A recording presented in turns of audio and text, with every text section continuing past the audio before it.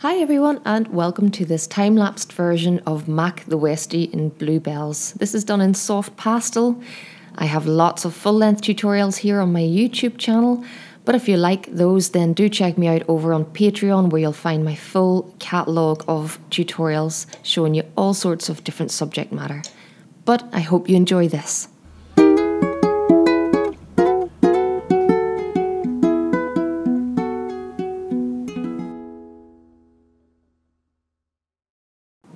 As always, I make a start with the background, and you can see from my photo reference, it's a beautiful picture of Mac sitting in amongst the bluebells and long grasses.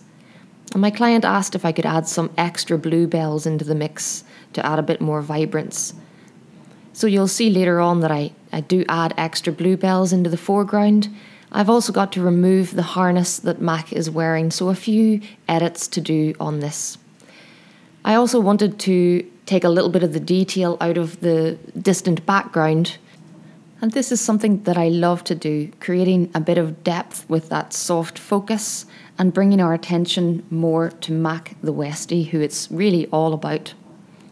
And by making that background just behind Mac's head a little more blurry, a little more out of focus, hopefully that will really help Mac pop out from the picture. So I spent a long time working on the grass and also trying to create a bit of a blurry effect in the background, hoping that when I add the grass in the foreground and my in-focus bluebells, that it will really tie the whole effect together. So when I'm working on these backgrounds, I really have to trust that it will come together later on. They don't always look so great while I'm working on them.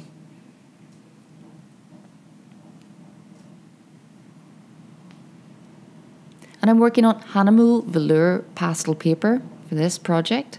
It's the light yellow. And I often use that particular colour of velour for white animals. I like the warmth that it gives, but it's not too far away from white. So where I need actual white to show up, it shows up really well on this paper. But for the majority of Mac himself, I really had to limit my use of white. You can see that Mac is actually sitting in the shadow, and there's really only one bit of sunlight catching him, and that's down that left side of his shoulder, down the left side of his body, right down to his paw, well, his right paw. But on his face and his body, I really couldn't justify any use of the colour pure white. And it's all subtle tints, some warm tints, some cool tints with hints of lilac in it, but really avoiding the colour white as much as possible. And it's so difficult to do when you're painting a white dog. I just kept wanting to pick up the white pastel to lighten areas and add highlights. But I really made myself stop and think about the colour that I was actually seeing. So many subtle tints on a white dog.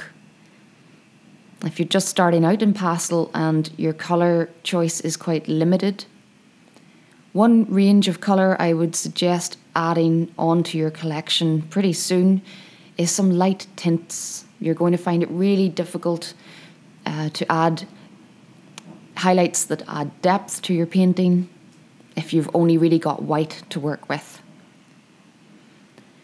So it's always my advice to avoid white as much as possible.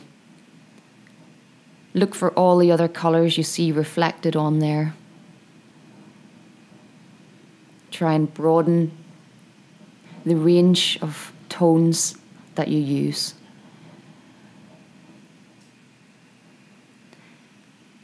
Also with Mac's tongue, he had quite a lot of saliva on the end of that tongue, but that was easy enough to remove. I just ignored it in the painting process. Picking up some of those lovely purples that I've used in the bluebells, tying a bit of the background colour into Mac himself.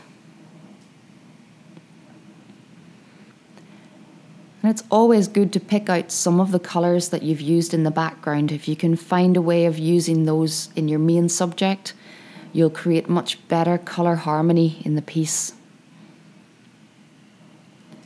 So moving on down, I've got Mac's face finished.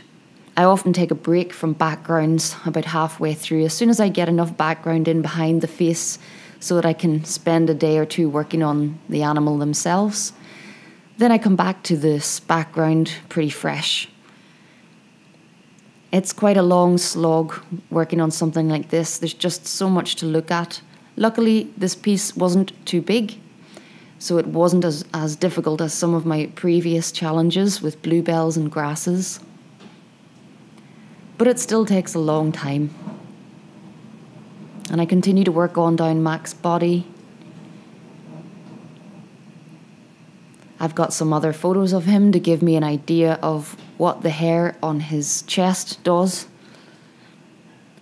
But I've also decided to bring some bluebells in from the sides and overlap Mac a little, just to plant him a little better, make him seem like he's really springing out from the undergrowth. And I use some of my previous photo references of bluebells that I've had to work on.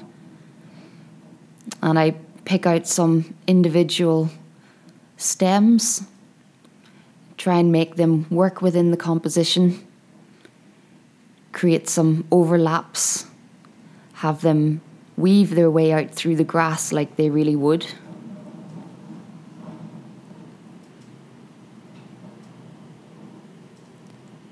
But each area takes quite a long time, just focusing on smaller sections, bite size I call them, because it just makes the whole task seem a bit less daunting when you focus on one area for a while.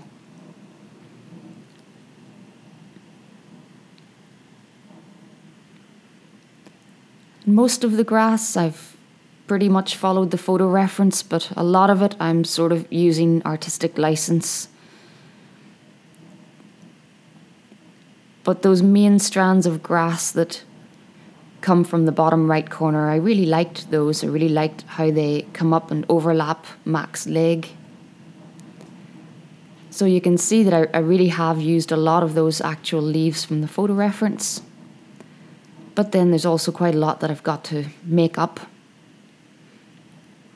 And I'm using a variety of photo references for that, having a look back through any photos where I've painted bluebells from before.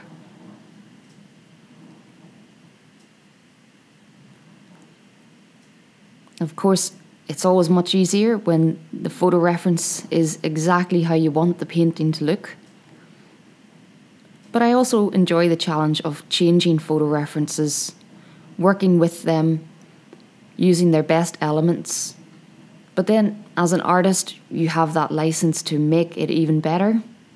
You can improve compositions, improve colour, and hopefully by the end, you'll have something that's much richer and nicer than the original photo.